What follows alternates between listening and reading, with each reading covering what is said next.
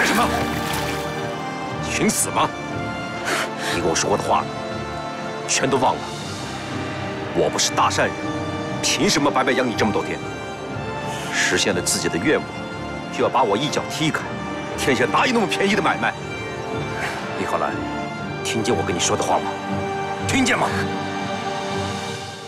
跟我来。姐，你要是有什么话和公子说，就一定要快。咱们只有1个时辰的时间，一定要在被别人发现前赶回去啊！姐姐，姐姐，我刚才听说，父亲要把你嫁给于司寇。你说什么？于司寇先前2位夫人皆早逝，如今又要迎娶继室，父亲是再三推拒，皆不能辞，只好应下了。我现在就去找父亲。哎，我的好姐姐，于司寇对父亲有提携之恩，又位高权重，孙者求婚，于情于理，拒绝不得。哎，姐姐，不如你给公子娇写封信。他毕竟是赵国的公子，若真心悦你，必定设法转还。秀月，你帮我。今闻婚事生变，欲与公子相见。今夜子时，城外10里天，万物失约。急。秀月，快帮我送出去。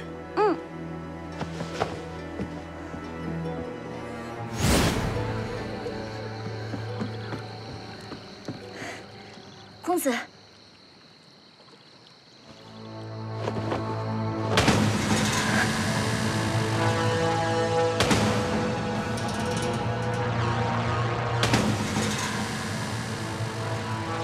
半夜3更与人私会，若是传出去，有辱家声。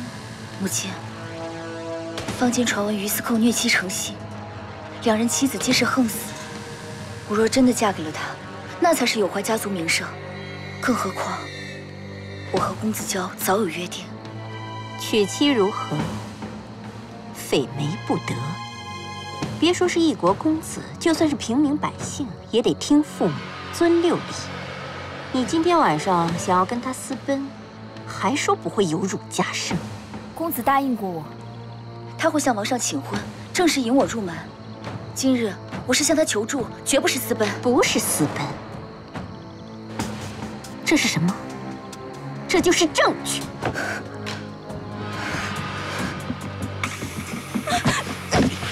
为何会在你的手里？人家亲自送回来了，真是羞煞人也。小谁你这么大胆子？放开我！月月，月月，月月！高敏，你不能独断专行，我要告诉父亲。你放心吧。你这辈子也见不到你的父亲了。放开我！动手！你们干什么？你们这是干什么？你跟你娘也一样，都是贱胚子。快点把他给我扔下去！你这么做，父亲不会放过你！不要！不要！放开我！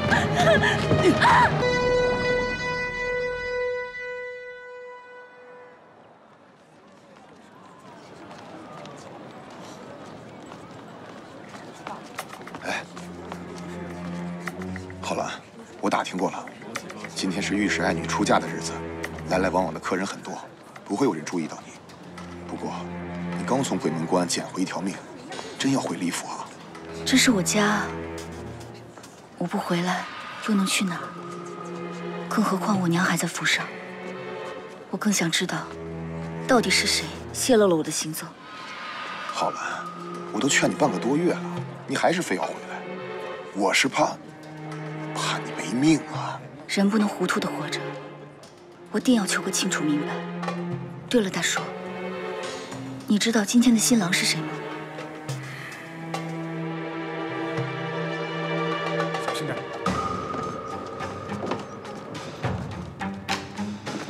哎，这边！回家！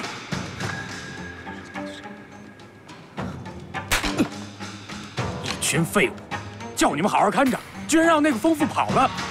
今天这么多贵客，万一冲撞哪位客人怎么办？他再怎么疯，也是家主宠爱的妾，也算是半个主子。母亲，我们哪儿敢呀？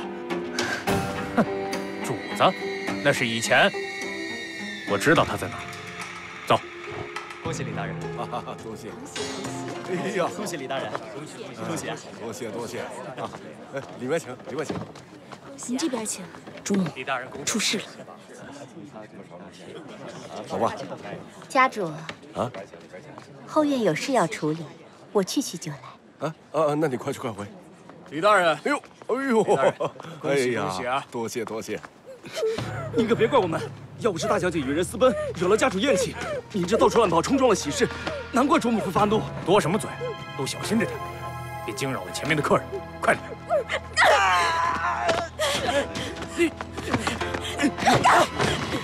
站住！抓住他！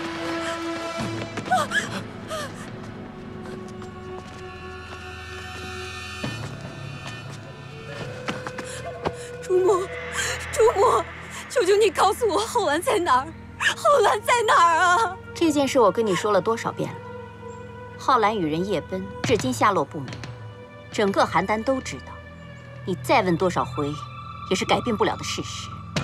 不，浩然不是那种不知分寸的孩子，他不会跟人夜奔的，更不可能做辱没李家门风的事情，一定是出意外了。求求你！一切都是我不好，都是我的错，是我没有教养好女儿，给你添麻烦了。求你饶过浩然，告诉我他在哪儿。你真的想知道他在哪儿吗？我来世做牛做马报答你，求你大发慈悲。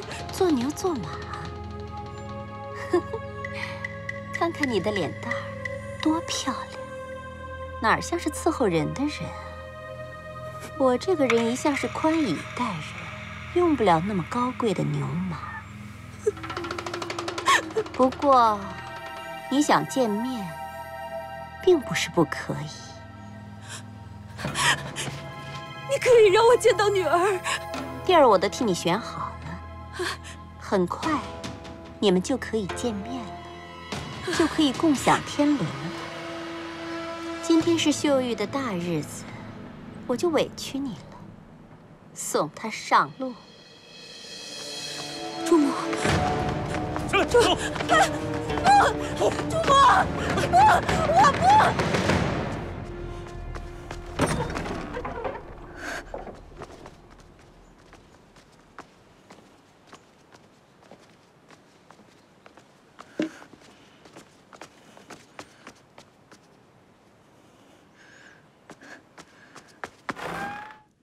一书天长地久，二书白头偕老，三书长命百岁，四书……母亲，看你笑的，得偿心愿了吧？母亲，我舍不得你。哎呀，我的傻孩子。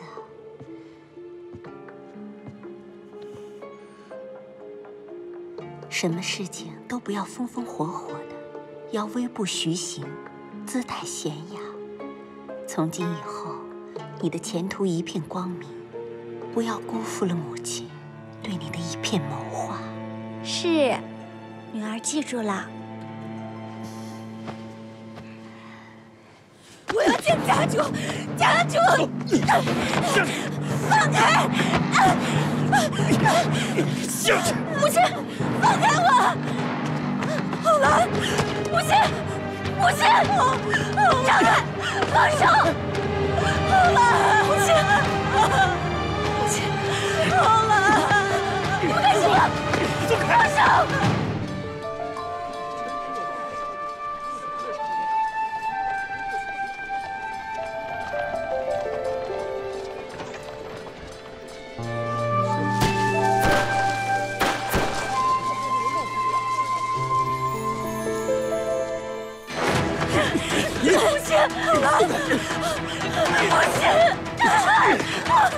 母亲，下去！父亲！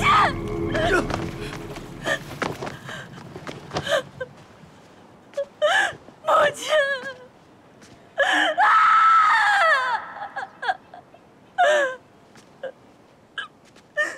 母亲！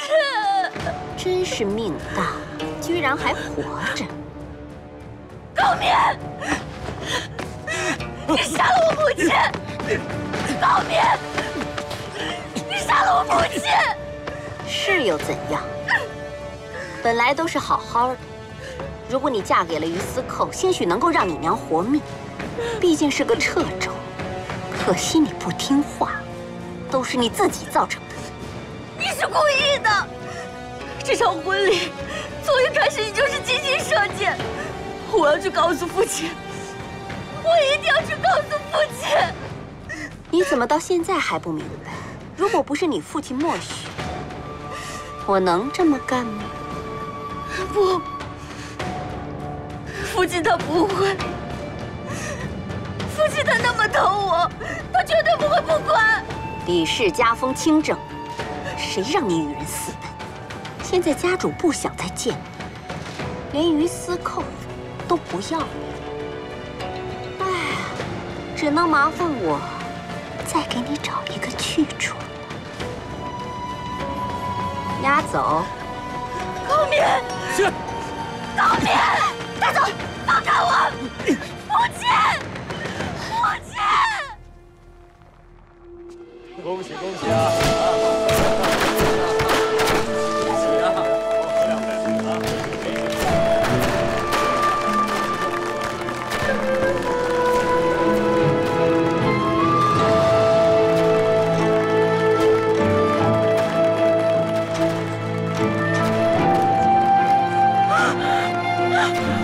带走。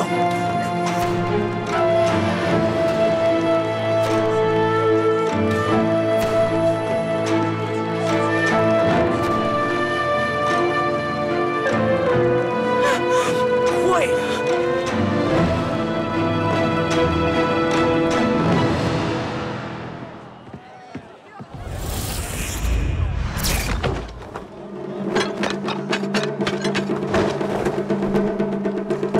我遇刺，速速捉拿凶手，若有知情不报者，通罪论处。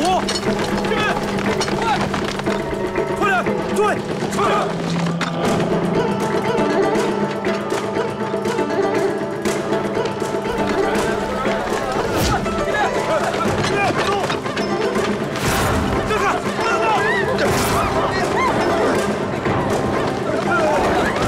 在这边，追，快！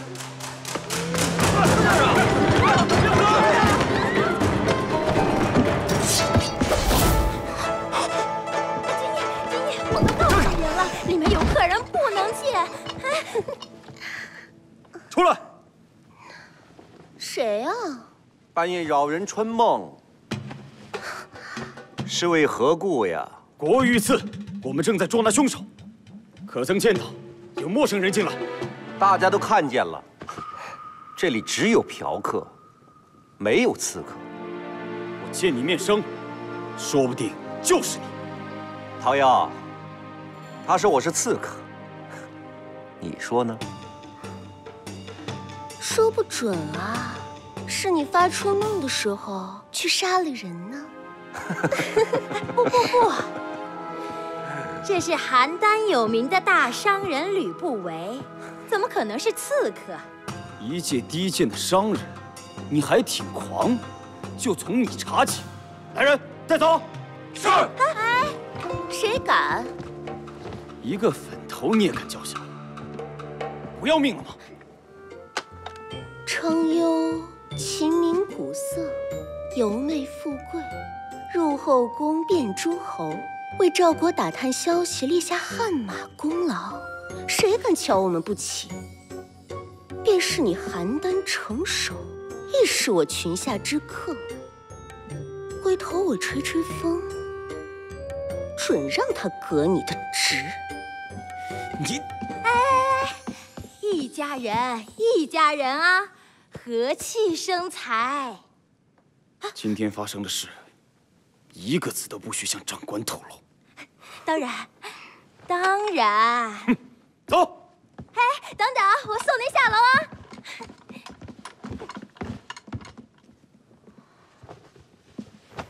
我替你解了围，你要怎么谢我？赏你的。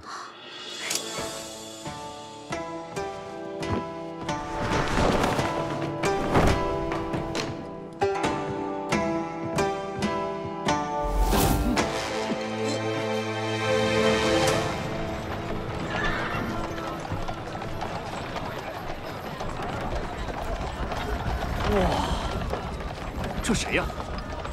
那可是豪气的魏国大商人吕不韦，布衣匹夫，哇，如此嚣张！你还不知道吧？他呀，每天都来，将这货物啊横扫而空。这易货市场还没有不知道。主人，到了。哎呦，这下个马车还有人肉凳呢。一个商渡也有如此排场，狂妄！让！李先生，李老板，你找找他。徐老板，你来看看我这个，我这个可是上等的珊瑚啊！品相不够。吕老板，您瞧瞧我家的货，看一下我家的珠子，来。您瞧这成色怎么样？司徒缺。是。诸位，这就是世间盛传的鲛人之泪。鲛人之泪是由鲛人泪凝聚而成，集天地之精华。有谁可曾见过这稀世珍宝啊？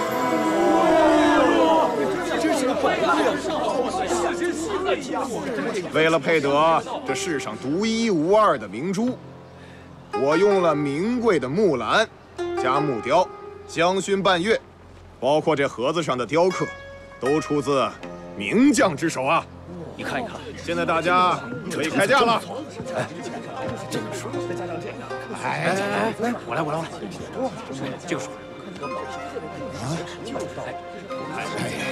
不行，他出价还是太低。魏国商人吕不韦，出价1000斤，生20头，金100匹。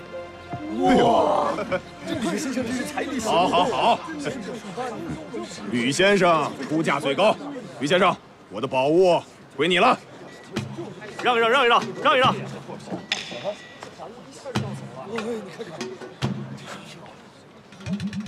这明珠就罢了，我买的是这只漂亮的盒子。买椟还珠啊！这天底下居然还有这种傻子，这么好的珠子不要，居然要一个盒子，这就叫舍本逐末，弃主求次。是啊，让开！我家主人有请吕先生，请。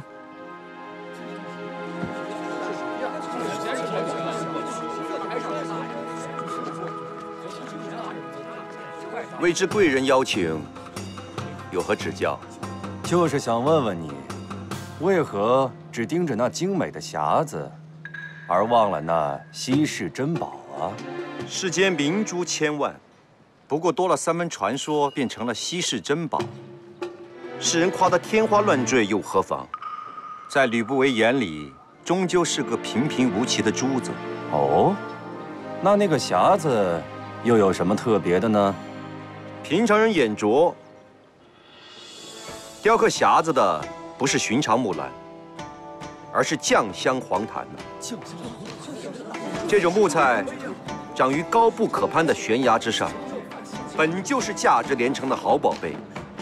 更何况什么？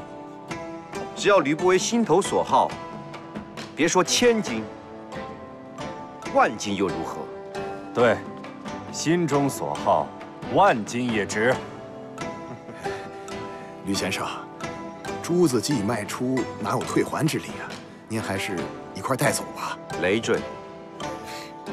主人，珠子亮堂堂的，带回去当灯用也行啊。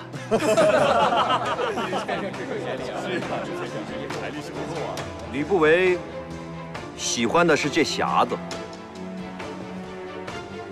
既然诸位如此喜欢这颗明珠，那每日4时，我敞开大门奉上明珠，大家可以任意参观。好，千金买珠算什么？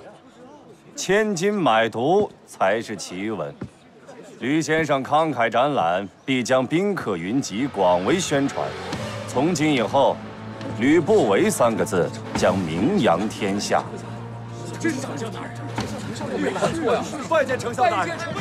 丞相，吕先生，你的拜帖我接下了，改日府中一叙。恭送丞相。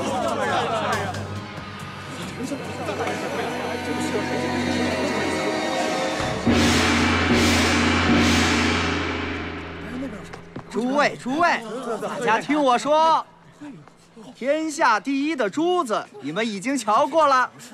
人中明珠，你们可否见过啊？没见过。今天我带来的这批货，大家要是没有看就走了，你们一定会悔恨终身的。让我看一看。哎，来，带上来。哎呦，快点，走。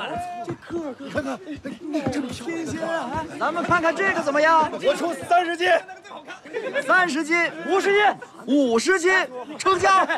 好，后边请。谢谢各位啊，来，上来看看去。哎，这位姑娘有谁要出嫁呀？让！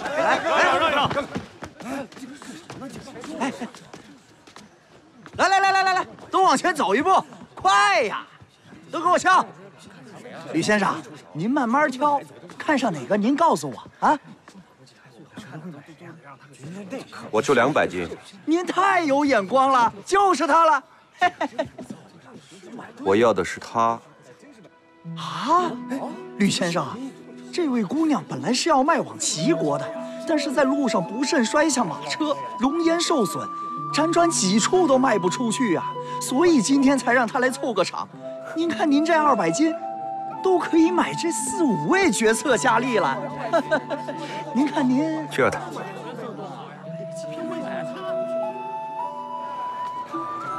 真是不错。是啊。主人，如何？牙上收了100斤，绝对守口如瓶。看明白了。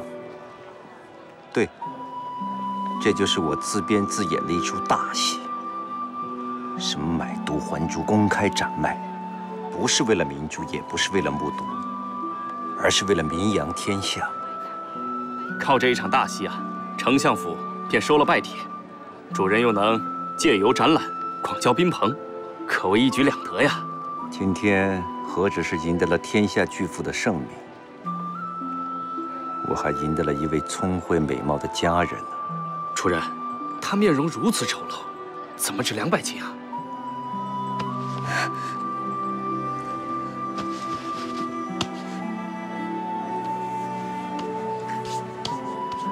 主人，如此骇人的伤疤竟是假的？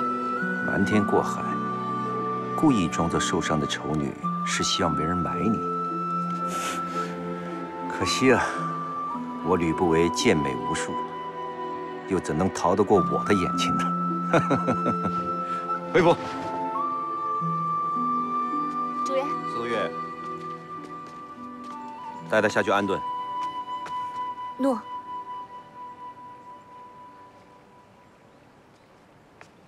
我先带你去更衣。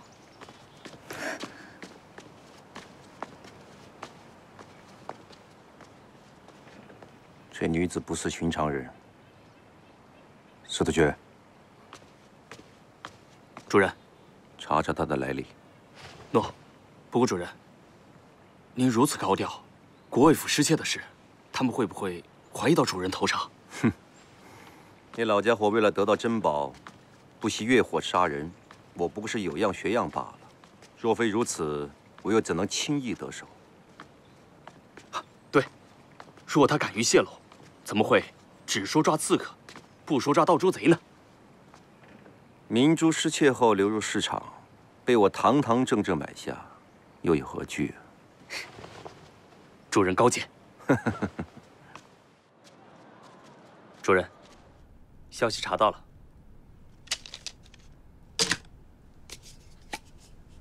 主人，您买这名美人回来干什么呀？只是莫名的觉得她很熟悉。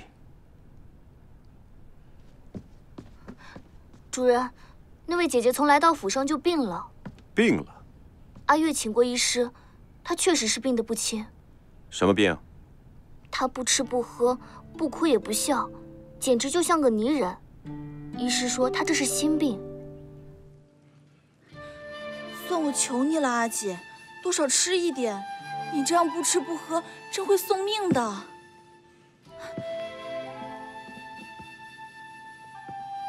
今日的生块鲤鱼是刚打捞上来的鲜鱼，他还是不吃。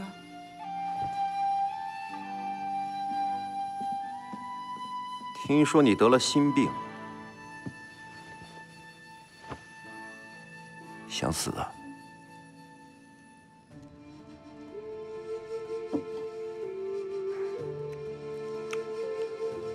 我是商人，不是大善人。你看看你，除了空有一张漂亮的脸，什么用也没有，还整天哭丧着脸。养条狗还知道看家护院呢，你能干什么呀？不吃东西是吗？谁会心疼？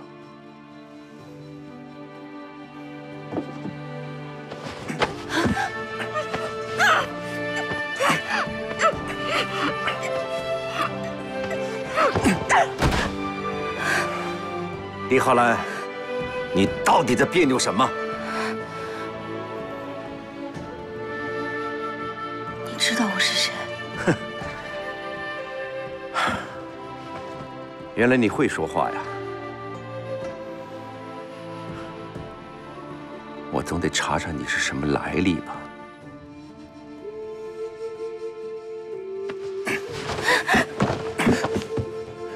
一个心如死灰的人。不会如此愤恨，与其绝食赴死，还不如老老实实告诉我，你心里到底有什么心病？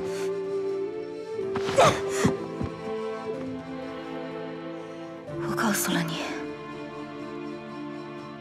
你又能替我解决问题吗？我是商人，无利不起早，看你如何回报我。只要你能达成我的心愿。我可以答应你一切条件。好，真的。一诺千金。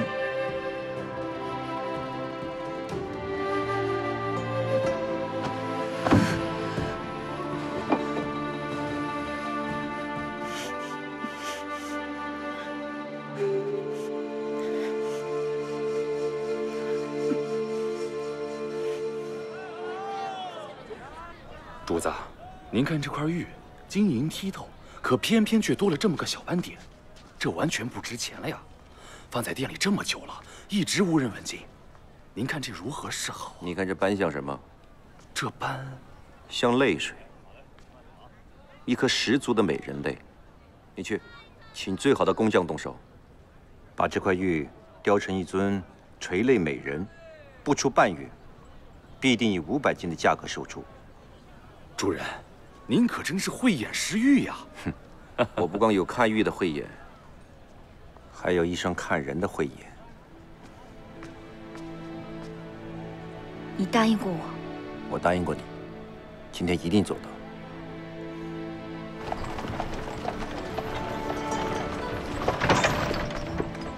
恭迎贵客，里边请。贵客，您请看。这如霞似火的簪子嵌的是红宝石，还有这个，这是金镶玉的镯子。哦，还有这边，您这边请。这玲珑剔透的是水晶石项链，好看吧？这不瞒您说啊，这宫里头的嫔妃侍妇，那都是咱们店里的老主顾了。只因咱们店里头卖的呀，那都是眼下最流行的饰品，绝对的独一无二。看您这身份尊贵，不如到里面雅间，咱们慢慢的挑选。这除了珠宝首饰啊，像这个齐国的博士罗丸，楚国的精美刺绣，这燕国的毡裘毛布，甚至连西方各地的珍品都有，应有尽有了。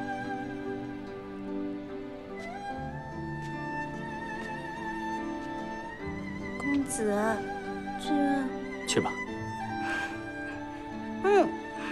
哎，里边请。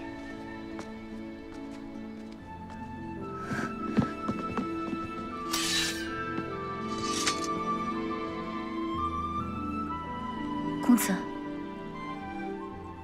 浩然，浩然，你怎么在这儿？公子，高氏手中的密信，是你交给他的吗？我根本不知道这件事。秀玉没有把信带给你？没有，我根本就没看到他。果然是他。公子，秀玉和高氏联手，诬陷我和人私奔，将我逐出了李家，还杀死了我娘。公子，请你帮帮我。浩然，我帮不了你，这世上也没人能帮你。公子，公子，公子，你非但与人私奔，还冤枉自己的母亲和妹妹，你可知道这世上还有廉耻二字？公子，你为何如此相待？因为我相信秀玉，她天真善良，天天惦记着你，还让我满邯郸的寻人。可你一出现，口口声声都是指责，哪里还有半点姐妹之情？姐姐，你到底发生了何事？怎么会犯下如此大错？你可知父亲都气得病倒了？原来如此。公子，你什么都知道，却还是娶了她。我娶秀玉，又有什么错？你我总角之夜，倾心相许。那时候你就说了，此生非我不娶，若有辜负，万箭穿心，天地不容。如今你忘记自己的誓言了吗？属下知道您和浩然两情相悦，但他的生母只是一个低贱的妾室，对您的大业毫无帮助。秀玉就不同了，高氏出身，世家大族，他背后的势力对你大有裨益。可我爱的是李浩然，我答应过他，今生今世绝不辜负。现在他声名狼藉，公子怎能共沉沦？您的抱负呢？您的大业呢？赵国和一个女子孰轻孰重，您分不清吗？我心悦之人，本就是秀玉，而非品行恶劣的你。本打算替你说情，现在看来，沦落到现在这个下场，完全是你咎由自取。公子，姐姐实在是可怜，现在又声名狼藉，无家可归。可否请您收留她？我回去慢慢劝说父亲，等他回心转意，就接姐姐回府。无需惺惺作态。说什么我与人私奔，说我不知羞耻，简直滑天下之大稽。若说我有错，就错在我眼盲心盲，我信错了人。自古云奔不入宫门，我不会收留这种女人的。你看你们二位，一个虚伪，一个无耻，可见宫门藏污纳垢，便是你有朝一日跪着求我，我也不会入。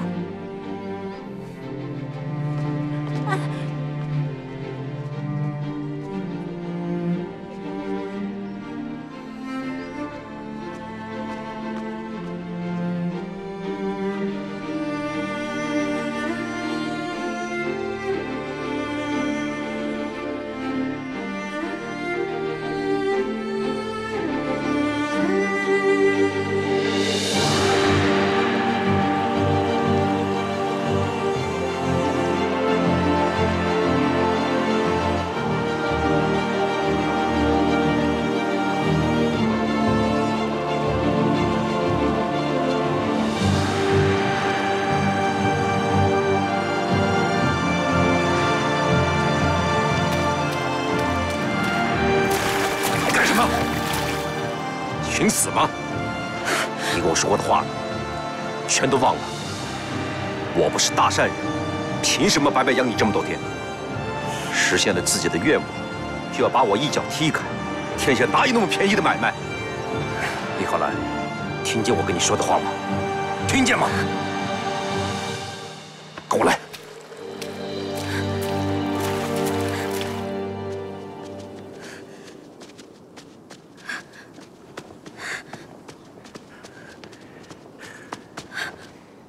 看见了没有？你往下看，看，认真的看，看清你自己，你就是一个彻头彻尾的蠢货，一个失败者。我第一次见你，以为你跟我一样，眼里有勃勃的生机，所以我才买下了你，以为你是块可以雕琢的美玉。可现在我才发现，自己看走了眼，什么狗屁的美玉！你就是一块顽石，一块顽石！哼！上天很残忍，不会因为你天真就好好待你。一个半点打击都经不起的人，一辈子只能做一个废物。我有努力，我一直在努力，可最后得到了什么？家、亲人。你知不知道啊？我什么都没有了，连我的生身父亲，他也要逐我出府。成功是因为你勤奋和努力，失败就是你愚蠢和懈怠。事实证明，你努力的还不够，别给自己找借口。想要活下去，就披着盔甲去战斗，而不是在这里博同情。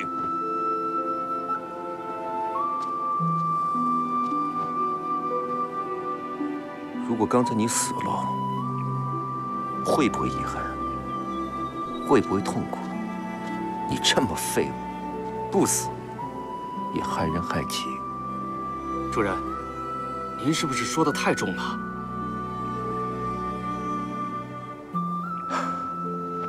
李浩然，你若是觉得活得太痛苦，我不拦着你；但如果我是你，我绝不会因为那些人去死。这个世界不是他们的，是我的。看清楚了，这恢宏的城池都是因为我而建，这广袤的土地等着我去征服。日月星辰、天下万物都是因为我而存在，他们只是我的陪衬。就因为那群蝼蚁想左右我的生命，哼！总有一天，我会把他们全部都踩在脚下。你就是个彻头彻尾的疯子！我只想让我母亲活过来，我想回家，我想回家。没有家了，你唯一的亲人已经死了，该说的我已经说完了。你现在去死吧，直接从这儿跳下去，一了百了。你所有的仇人为此高兴，少了一只碍眼的虫子。不过我告诉你，你欠我很多钱，这辈子还不了，下辈子记得做牛做马，再来还我。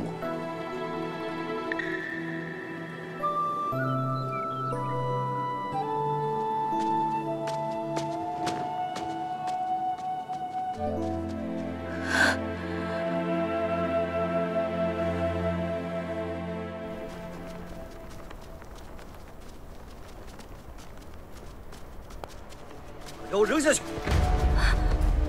看你往哪儿跑！你们干什么？放手！放开！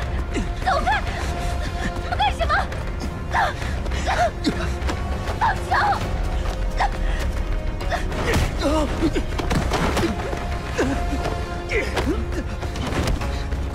滚！滚！没事了。一切都会过去，都会好起来。男人是谁啊？竟让置你于死地！看来你活着，让某些人感到不安了。主人，你说什么？也许你该问一下这个李小姐，她的仇家太多，可能连她自己都不知道是谁要动手。你们走开！尊严比性命更重要吗？我很感激你救了我，但我不预备听你的教训。为何要拒人于千里之外？你忘了？你刚才已经说过了，我就是一滩扶不起的烂泥。是，我对你太过于严苛，但是请你不要剥夺我弥补的机会。至少我回来了，还从要杀你的人手里救下了你。你早就回来了，却没有在第一时间出现救我。我并不埋怨你的迟疑，因为我不敢相信，有人为了达到目的，可以眼睁睁地看着一个人去死。你到底在说什么？下山的路只有一条，那两个人来势汹汹，你这么精明不会猜不到，偏等到最后一刻才出现救我，如此煞费苦心，是要我感激你？不错，我很感激，但我更觉得恐惧，因为你的眼中只有利益和算计。让你看出来了，我该怎么办？道歉吗？李浩然，你能不能看清一点？只有我能够帮你。你是在提示我，低头更有利？识时务者为俊杰。很抱歉，我欠你的钱，早晚有一天会还清，但我不会连自己的灵魂也一同卖给你。没有我的帮助，不管你如何挣扎，结局都一样，彻底完蛋。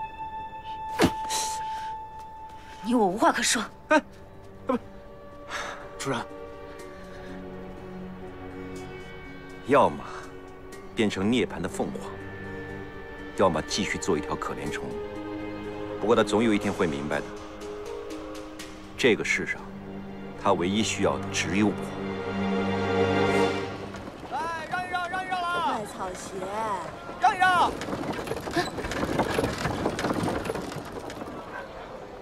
卖草鞋。嘿。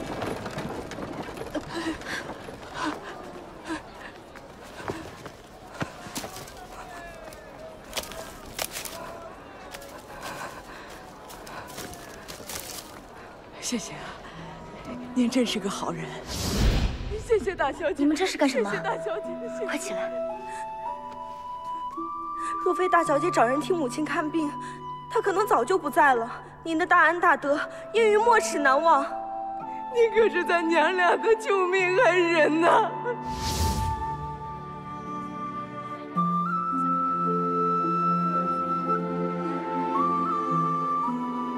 掌柜，这些东西值多少钱？这个镯子成色还不错，可惜有磨损。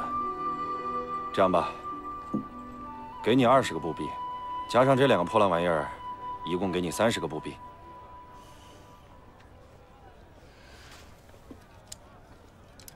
这个镯子晶莹澄透，品质上乘，价值至少30个刀币。掌柜眼睛不眨就说20个布币，你是在欺负我不懂行吗？还有这2个首饰，加起来至少10个刀币。姑娘，我们这是开门做生意的地方，一个愿卖，一个愿买。您要是不应价的话，收铺。哎，来了，请吧，姑娘。这样通透的青白玉最难寻，掌柜一转手就可以卖出50个刀币，却跟我一个落魄女子斤斤计较。算了，这样的铺子我不来也罢。等等，价格还可以商量嘛。这样，全部加起来，我给你35个刀币。50刀币。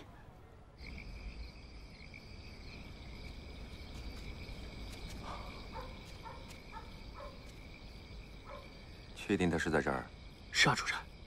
这邯郸街上大半的珠宝铺都是吕家的，掌柜说起这事来，我就派人悄悄地跟着他，亲眼见他进了这间草棚。其实主人，您如果要逼着他回头，您大可以严令所有铺子不收他东西嘛。没有吕家，又有别家，何必枉做小人？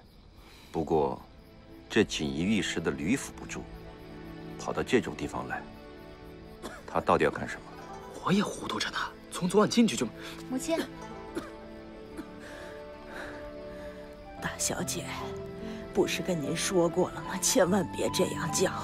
你说我这样的身份，实在受不起。我这一生都亏欠燕月，今后您便是我的母亲。来，先把药喝了。来，我自己。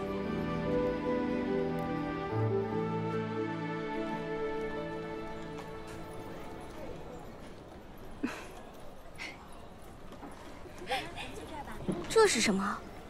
好怪的样子。听闻处女近日将周王室宫中的胭脂染当成装饰，你不知吗？胭脂染？难道他们不知这是宫妃们的把戏？胭脂代表月事，好方便让君王宠信啊！好啊，当了公子妇果然了不得，竟敢拿我取乐。对了，近日怎么没听到你那大姐的消息啊？都是已经被驱逐出去的人了，小姐们何必理会呢？背后莫要说人是非。诺，先前传的风风雨雨，说她要嫁给于司寇做田房，后来婚事莫名的就不成了，不久又说跟人私奔，此事可当真？看来这传言果真不虚。总归是我的长姐，哪怕她做了再多的错事，我又怎能落井下石呢？秀月啊秀月，你们子女不分嫡庶，都是一般教养，但你父对她宠爱过甚，亦是大不应当。现在好容易她自己犯了错，你可别犯糊涂啊！人人都夸她容貌俏丽，他们是没有见过公主雅，那才叫名誉生辉，仪态万方。保管他李浩然见了，也要自惭形秽。曹曦，不要不要！哎，看，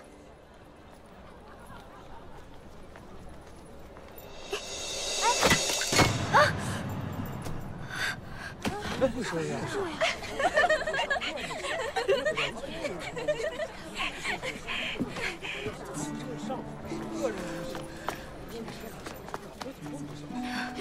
姐姐，姐姐，我还以为自己眼花呢，原来当真是你。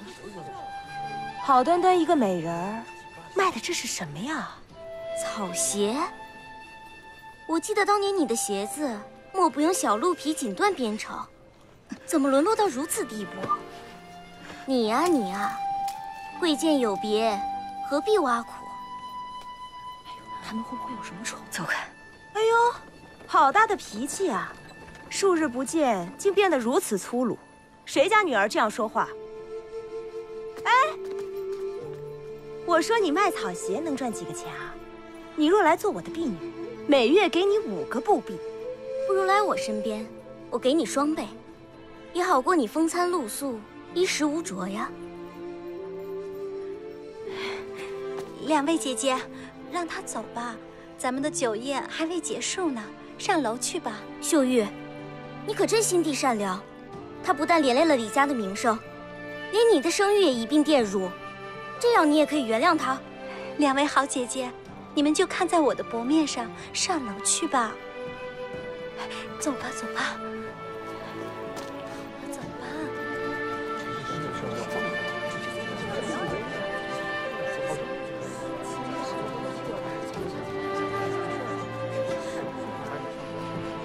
姐姐，你额头流血了。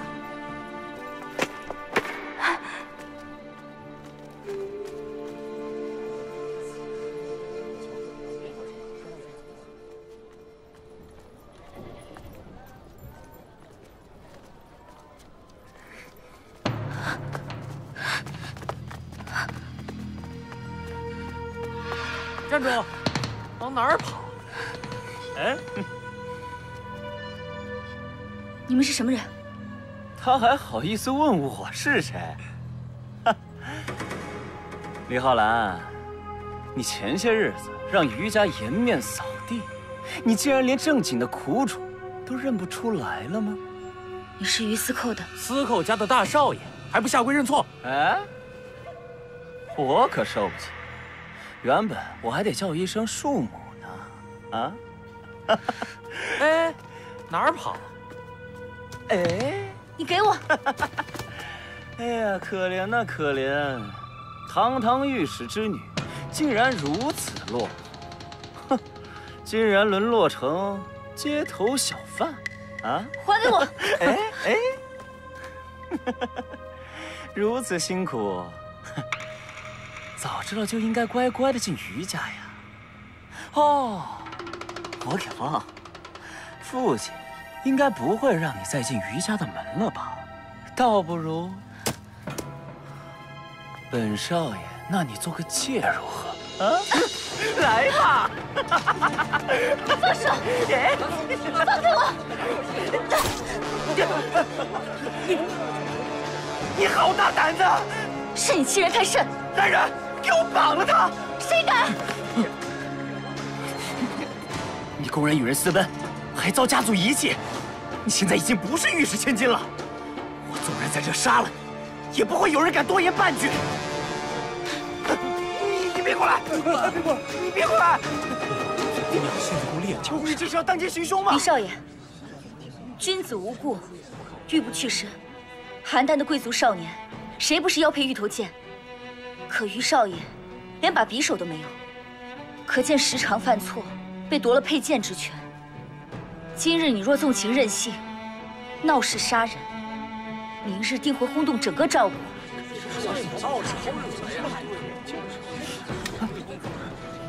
你敢威胁我？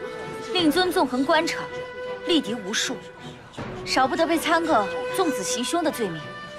是，自古刑不上大夫，他是不必去公堂受刑，却要到王上面前跪拜自裁。偌大一个余家，顷刻间便会土崩瓦解。你危言耸听，不自量力，可笑！你太可笑了，可笑！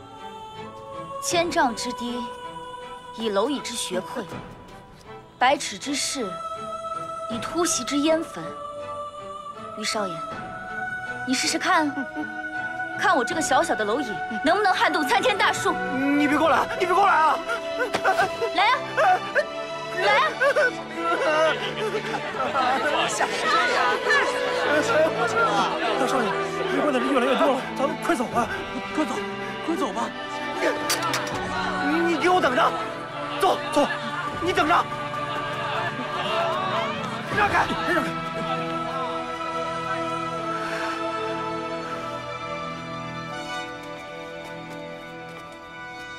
姐姐没事吧？姐姐不想知道自己母亲的墓在哪儿吗？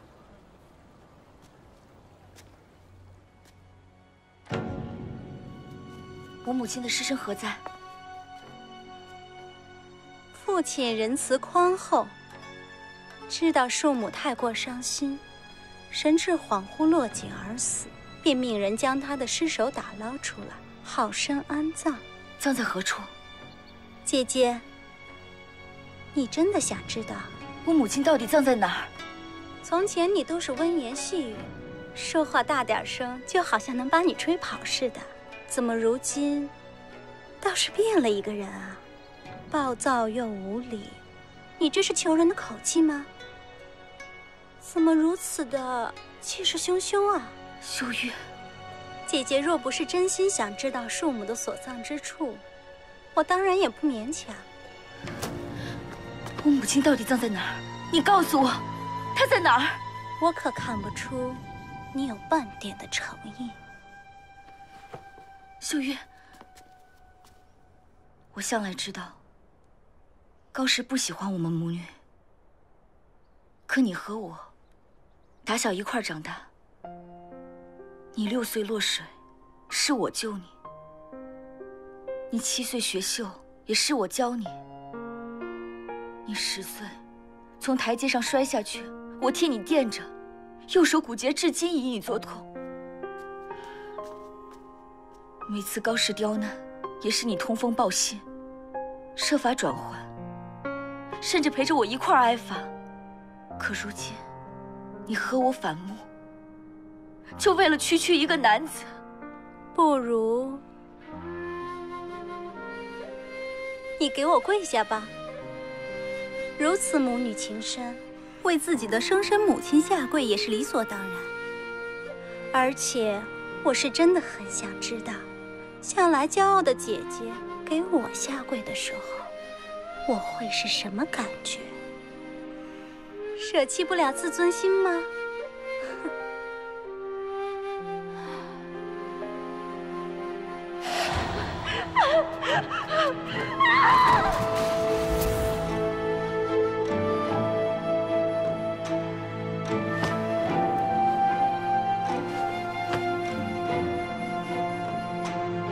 秀玉，你告诉我，我娘到底葬在何处？我求你，求你，求你，求你，求你！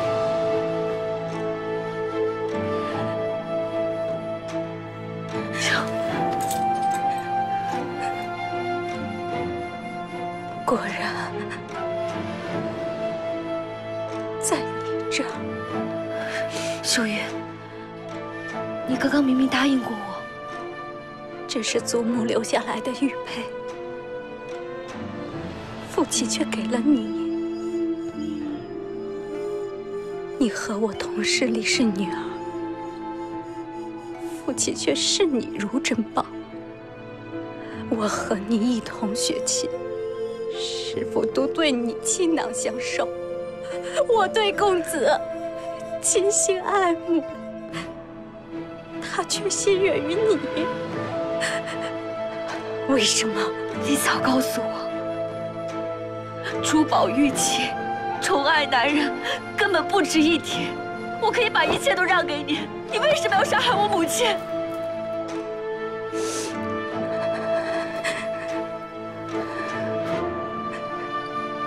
欲为不食嗟来之食，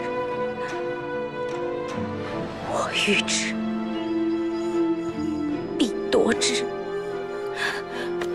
秀玉，我母亲到底葬在何处？求你去李家墓园看看吧。只不过那儿有老仆守着，你未必进得去。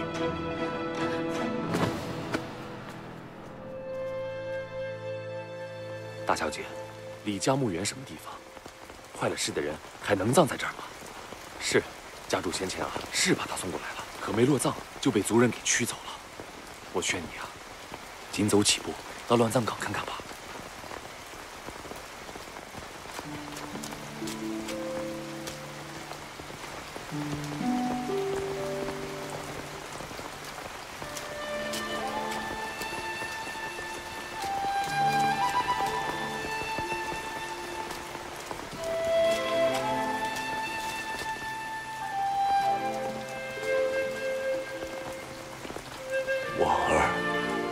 对不起你，希望你在九泉之下谅解我的难处。父亲，浩然，浩然，你还活着，为父真是心痛死了。没事就好，没事就好。浩然，你的额头。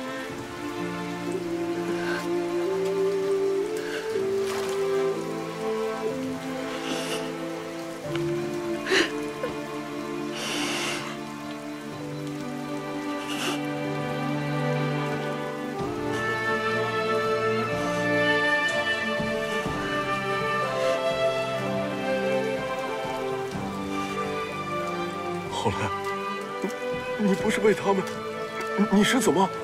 父亲不问我为什么和人私奔。来这以前，我一直抱着一线希望，父亲一定是不知实情，才眼睁睁看着母亲屈辱而死，才看着我被人羞辱而无动于衷。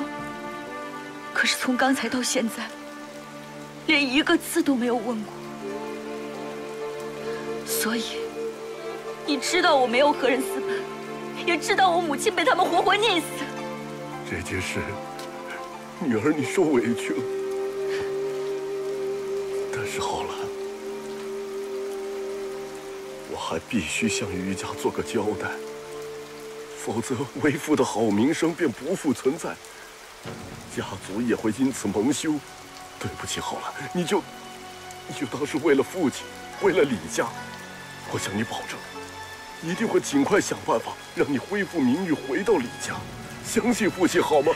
可是你能陪我一个生身母亲吗？18年前，你出使楚国，路遇劫匪，外祖救了你，将亲生女儿许给了你，还让我母亲千里迢迢随你归赵。可婚后不过半年，高氏便看中了你。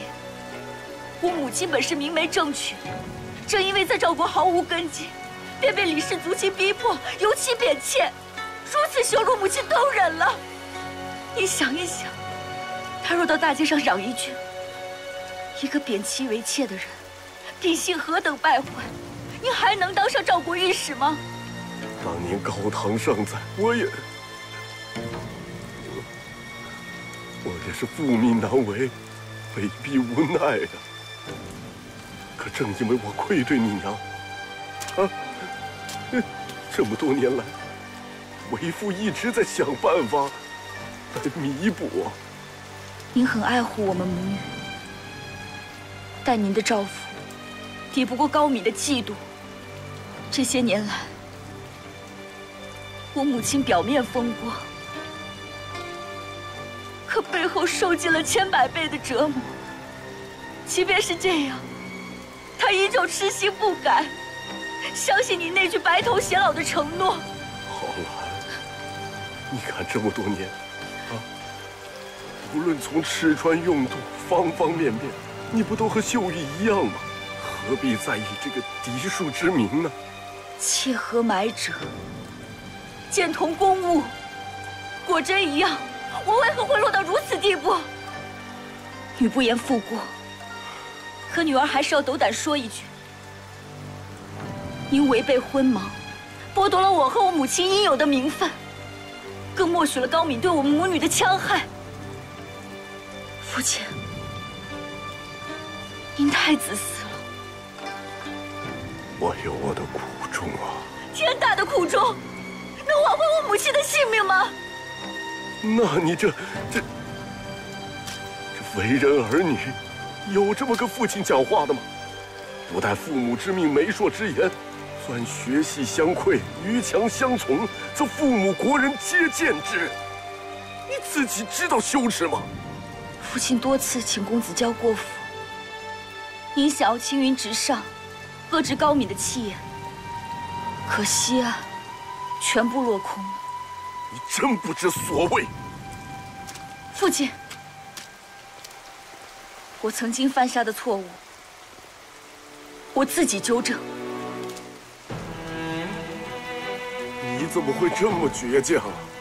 都到了这种地步，你还不肯低头？我低过头，我哀求、忍受、下跪，可是一切都没有改变，所以不会了。你到底想要干什么？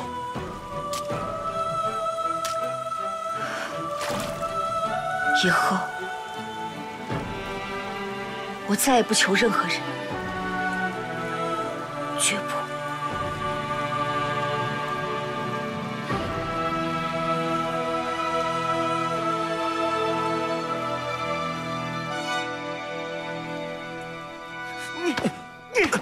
一群废物，连个女人都对付不了。大少爷，那丫头牙尖嘴利的，不好对付呀。更何况光天化日之下的，咱们也不能把事情闹大了呀。那你们就这么容忍她羞辱我呀？大少爷，君子报仇10年不晚。那丫头无依无靠、无权无势的，还不是在您手里捏着？怎么？你有什么想法呀？我刚才打听过了，那丫头现在寄居于西城巷的一间破草棚里。如果您想报仇，说说看。大少爷，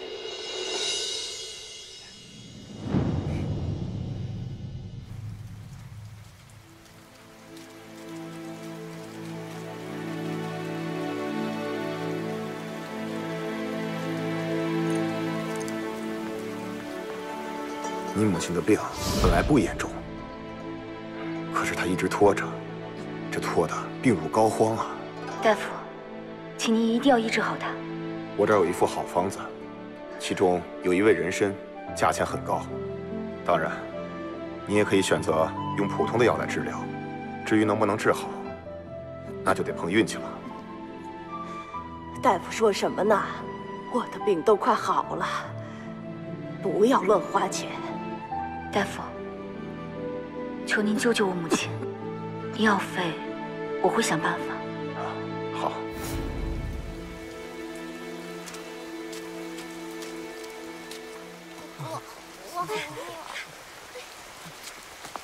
走开！哥哥，你没事吧？哥哥，算了吧，刚修完琴，没了。哥哥，哎呦，你管不过来的。没事。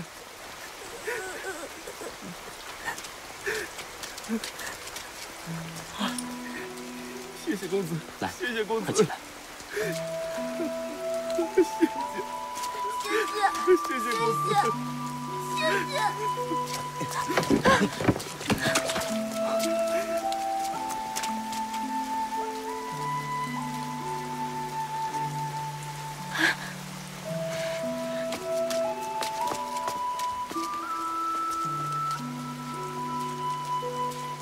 你没事吧？我没事。